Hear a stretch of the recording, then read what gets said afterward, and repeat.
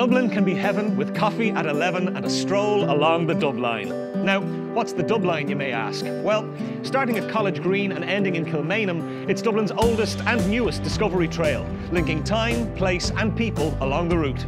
Trinity College, Dublin, seat of academia. Home to the Book of Kells, widely regarded as one of the greatest illuminated manuscripts in the world. And it's amazing it survived when invaders like Norman warrior Strongbow buried in this magnificent cathedral. The Vikings, not to mention the revelers of Temple Bar, were hanging around.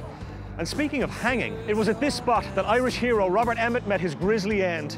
Prior to execution, Emmet served time in Kilmainham jail, and so did many other Irish patriots, like Michael Collins, Thomas Clark, and former Irish President Eamon de Valera, a man who escaped from another prison using just a cake and a wax key. A wax similar to the kind used to create this fella, creature of the night and star of the novel Dracula by Bram Stoker, who worked here at Dublin Castle, scene of many great battles and of the 1907 Irish Crown jewel theft, which remains unsolved to this day, though it did serve as the inspiration for a Sherlock Holmes story by Sir Arthur Conan Doyle, who, of course, shares a first name with Arthur Guinness, who was so confident in the success of his stout that he took out a 9,000-year lease on this exact brewery.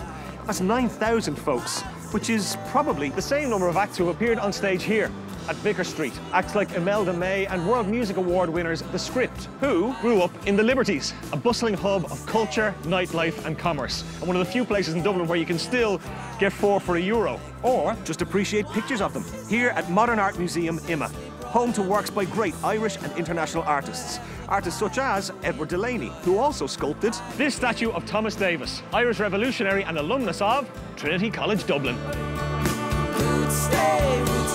The Dubline is a cultural trail through some of Dublin's most historic and vibrant areas. The route connects the city's most famous attractions and unlocks some hidden gems. Linking College Green to Kilmainham, step through time and place on the Dubline.